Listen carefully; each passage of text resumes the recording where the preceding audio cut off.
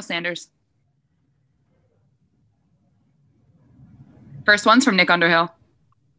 So we saw the little celebration. How did it feel to get that 8th catch today? Felt great. Felt great. Is that what a $500,000 dance looks like? Yeah, I guess. It felt good. But I think the best part is just winning as a team, right? We were able to get the win. And obviously we were pulling for Chicago. They didn't get it, so we got the number 2 seed, and we're heading into the playoffs. I'm looking forward to it. I know that the intensity is going to be turned up more. The speed's going to be faster. And we got to be ready for it. We got to be prepared for it. But I'm looking forward to it. Next one's from Amy Just. Yeah. Today, the next man up mentality hit just about every single position group, especially running backs. With Ty Montgomery, 100 yards for him today. How big was that, just knowing that he's been in your room for most of the season and then flipping over to receiver and having a game, or flipping over to running back, and having a game like that? Yeah, if you think about just Ty Montgomery in general and just what he did for Green Bay, and what he's capable of doing, he was just himself today. And that's what I told him before the game. I said, you don't have to be anything more than just yourself, and that's what he did. He came out, he prepared all week for a receiver at the F position. Then, obviously the COVID situation hit, and he had to play running back. And when I found out we had Ty Montgomery on this team, I knew it was a great pickup because he provides so much depth at so many different positions. And so, I was rooting for him to get that 100-yard game in the 4th, and he ended up getting it. I was extremely happy for him. Next one's from Luke Johnson.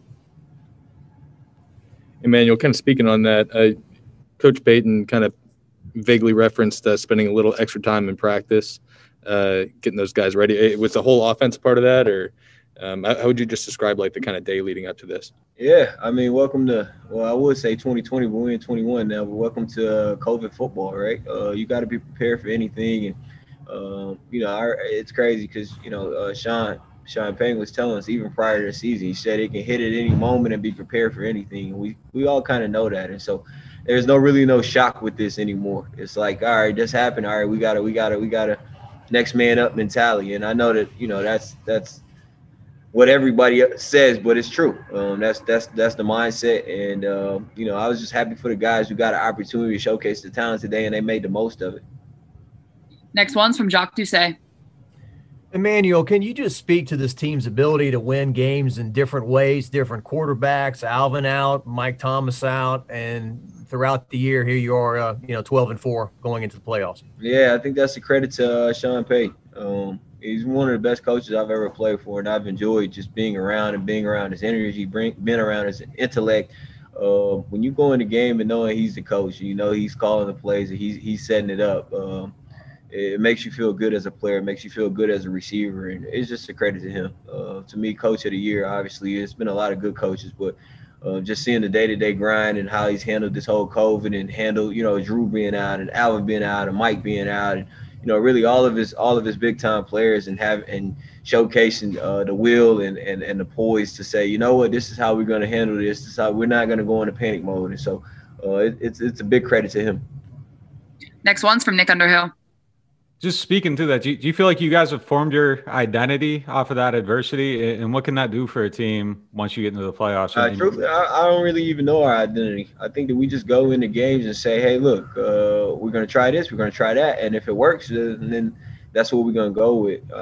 We got Alvin Kamara. Once he gets back, we got him at running back. We got some running backs. We got a great O-line. We got a quarterback in Drew Brees, a legendary quarterback in my eyes. And I just feel like we can be multi-dimensional, but at the same time, we got to go out and execute, and we got to, whatever Sean calls, we got to execute at a high level in order for us to make this run.